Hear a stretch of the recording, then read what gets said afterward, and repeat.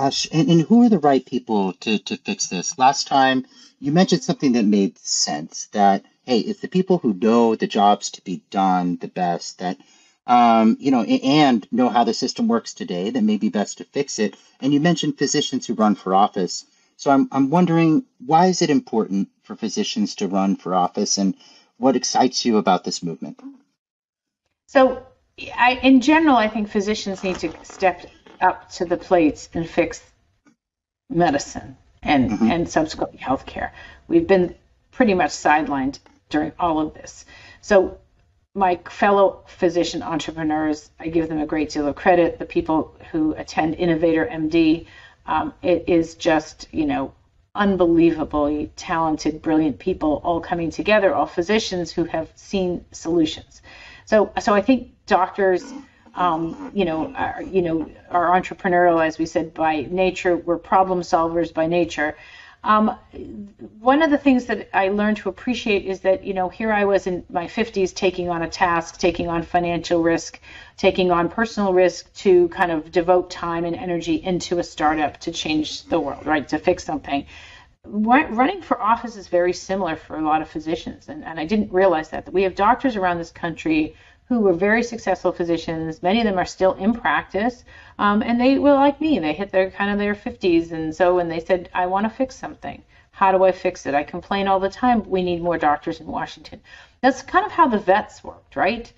You have a Hmm. lot of veterans, and a lot of bad things happen to veterans, and veterans started to run for office.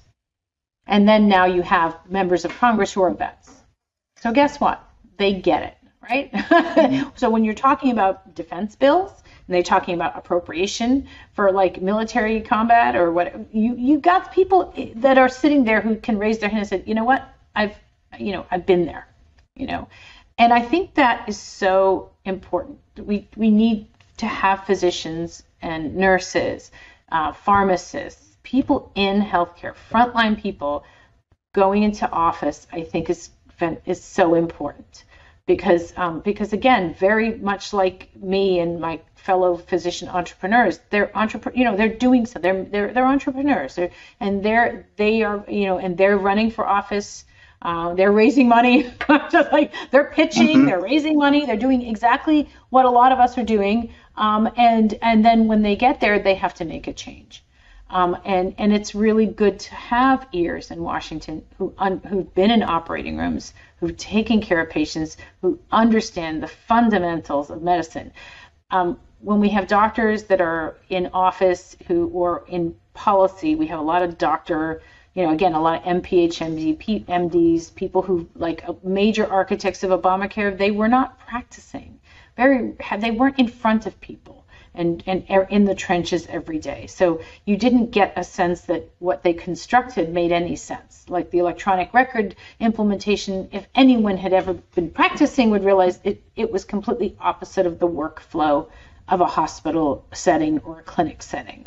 And yet, so somewhere along the way, when they were designing the user experience, they didn't think of the end user. So to use tech terms, Hmm. we have to design a system or policy, and we have to think of our end users.